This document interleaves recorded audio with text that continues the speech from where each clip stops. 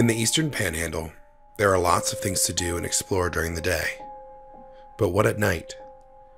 Most cities have ghost tours visitors can go on to learn more about the area and its history, and even its dead. And Khiel Fern makes sure that these experiences happen in Charlestown. I got into doing the ghost tours. It's supposed to be a 2-night gig to help bring tourists into Charlestown. The mayor asked me to do it, and I did it, and here I am 15 years later. I just became very absorbed with the people that I told the stories of.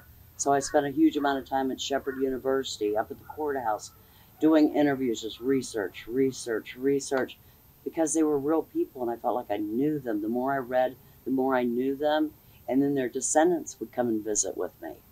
And that was so incredibly cool to hear the stories from them.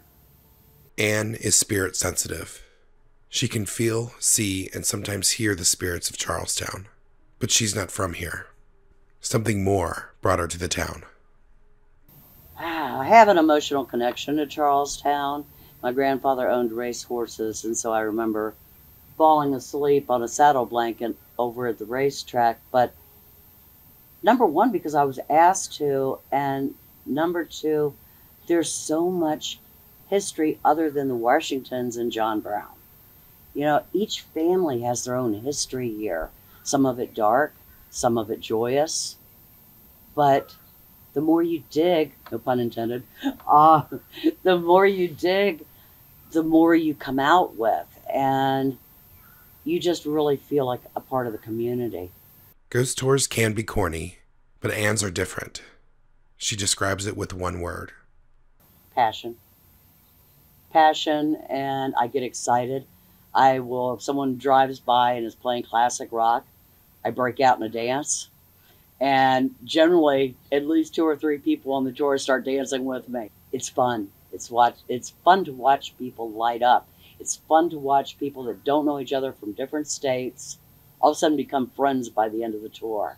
So it's a part of me that I can't let go of. Anne prides herself on her accuracy of each story she tells to a group. She has done meticulous research of the area and the people of the past.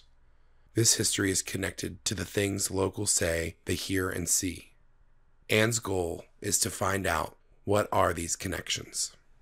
For example, at the old opera house, people talked about for years hearing 2 men arguing and then pop, pop, and nobody knew what it was.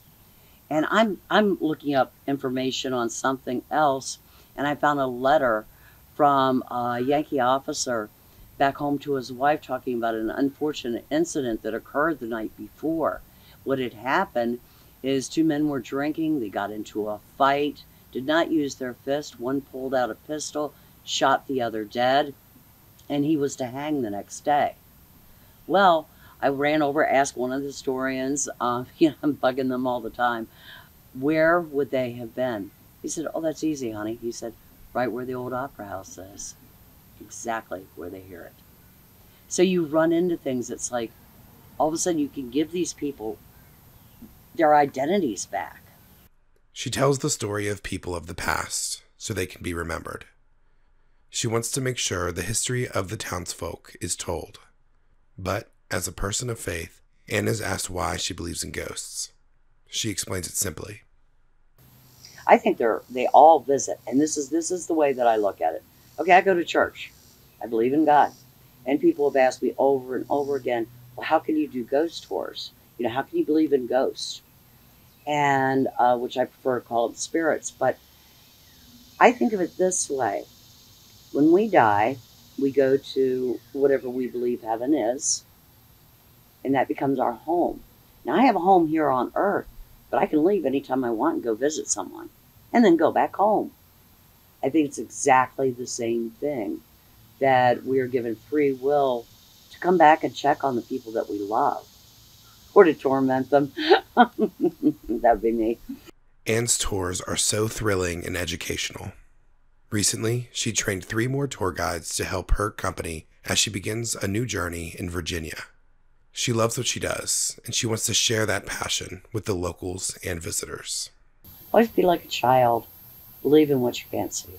You can book a tour by visiting her website, charlestownghosttours.com. With TV10, I'm Cade Miller.